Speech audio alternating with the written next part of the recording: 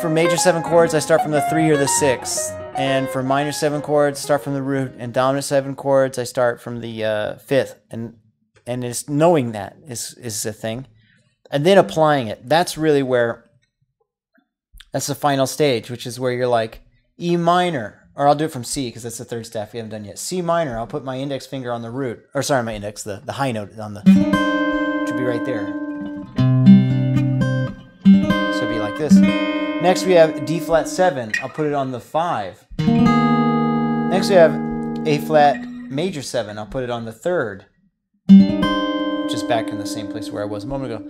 B7, starting from the 5. I'll do it here. Oops, I did the wrong shape. And then E major 7. I'll do it from the 13.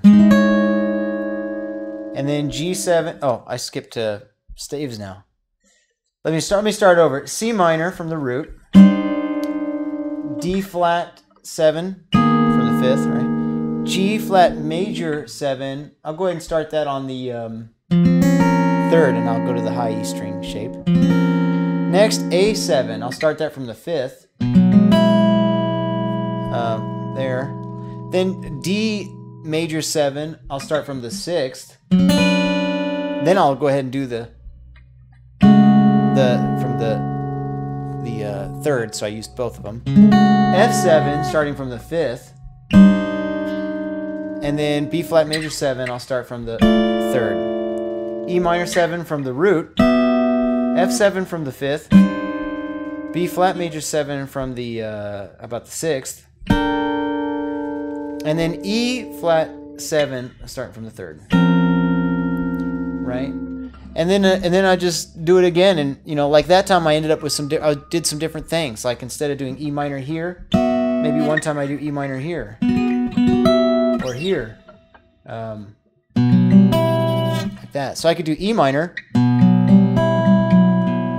then I could do F7. Oops, I did one wrong finger, so I'll do that again. E minor, F7. B flat, I start from 13, and then D flat, and then G flat major 7. I'll go ahead and do it from the 13, and then A7. I'll do it from the I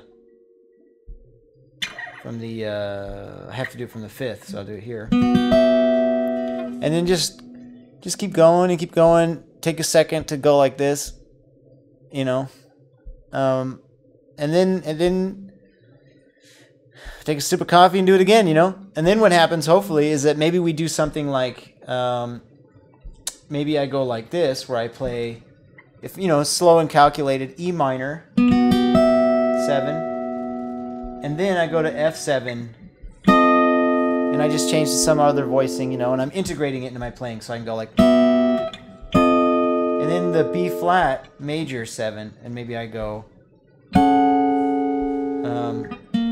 oh, except I do it right, hopefully. It should be here. And then the D flat 7, and maybe on that one I play, let's see, like something like that, or maybe I just do this, So the idea would be to try to integrate it little by little. With the voicings that you've known for 20 years, like D minor. Maybe I do an ordinary D minor. Then E flat 7, maybe I do this one. Then to the A flat major 7, maybe I just do ordinary stuff. The B, maybe I do this. To E. To G, 7 to C. And then, you see what I'm talking about? C minor to D7 to G major, G flat major, to A7,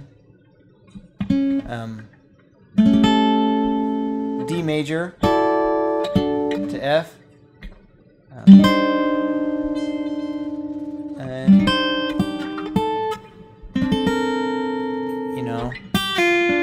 E minor from the beginning. To F, to D, to, did I do that right? Oh, it should be G flat. I messed that up. Like that. To A7. So like I can do a shape I've known for a long, this one, followed up by a shape I've known for a long time, like just, you know, some ordinary, like that, to D major 7. Cool. D minor. Like that's a cool transition. One thing you can think of if you want, if you use your more normal voicings in the more resolved places, that might work out really nicely. So like for example, what I did here was D major, and I just did a major triad, and then D minor I did the interesting voicing. And it was a nice transition. To E flat 7, A flat, you know, B, then to E, and then to G, to C, you know? So just kind of throwing it in every now and then, and I'm putting it on the least resolved places, or places that are just the not the most resolved places, not like the 1 chord at the end, where very clearly it goes to a 1 chord. I mean, you could do it there too, and as you practice, you should do it everywhere, but anyway, this tune is one example where you can just go through the entire tune and start in different places and end in different places. And most other songs, it's like you look at it and go through it once and then turn the page to the next song. Go through it once, turn to the next page, go through it once, next page. This one has so much content in it that you can just stay on one page and look at each staff as though it were a page, you know? Any questions, man?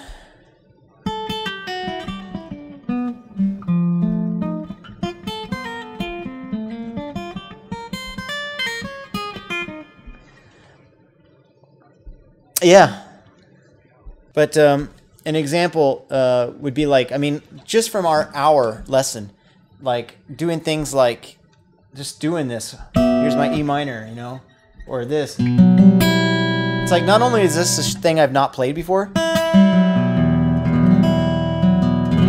it sounds so cool. Like, why have I not played it? But aside from that, now it's like it's kind of easy to do, easy to find. I go, oh yeah, here's the F7, you know. Then I'll go to B flat, ordinary. Then maybe D7 to G flat, ordinary. To A7 to D. D minor. E to A flat. And then to B. To E, and then to G7. That's not good. To what was I? C. Maybe here I go, which is a shape that we learned previously by taking this one and doing all those inversions. Right. So then what I did here was I had like something for the G. And then I went to the C, you know. So you can mix that. You could throw those in every now and then. But anyway, this is like that's like kind of like last stage. All the stages up to that are the ones where we're just learning the shape and using the shape over every chord. After we really feel comfortable doing that, then maybe we want to try to mix it in with our other chords that we've known for a long time. But it takes a long time to really get to that point. I mean, and even if you're at that point with one chord, doesn't mean you are with the next, right? Because like I haven't done this shape. I haven't done this shape before, and so it's as new to me as it is to you. And then it's just like if I practice a half hour a day, I should be good to go in a week. If I practice an hour a day, I'll definitely be down. I'll be good to go. But even then, it's like something you still have to kind of force yourself to use for weeks and weeks and weeks, even after you know it, because just think of how much practice you've had doing this shape. With all the millions of songs that were written around it, you know, you could write a song around the shape if you want to really memorize it, like maybe this, you know,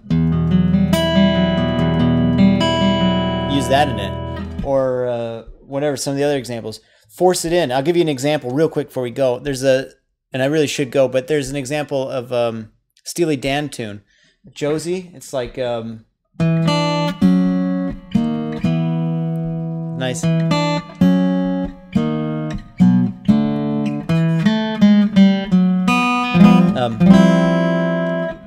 Yeah. And then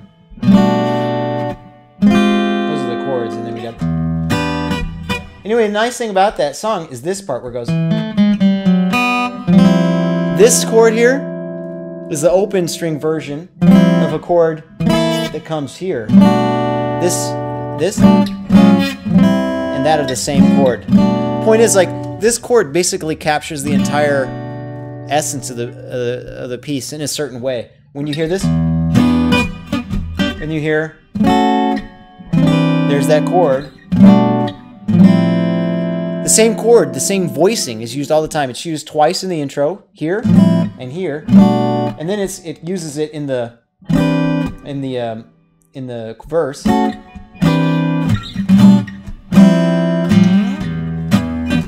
It goes back to that, and then after that, it does like oh, then it goes to this one, and then boom, same voicing. And this is actually the same chord, just in another second voicing. And it goes back to this, you know. I can't remember. It does something like, oh, it goes, uses it again in a different place. The point is, it just repeats that shape over and over and over and over in different places, and it's almost as if they wrote the song. They clearly wrote the song going, I'm going to use this chord a billion times. So, but what some people do is they write stuff that they want to learn. You know, they're writing it as a process of learning it. And then if it's a song they want to play, then it's when they have to practice. So they're practicing their own song that uses this chord that they previously couldn't do.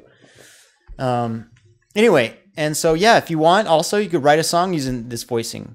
Just like Steely Dan does it here, and here, and here, and here, all within one song. It'd be just the same as if you used this here, somewhere else in the song, you used it here, and here, maybe in somewhere else, you know, whatever.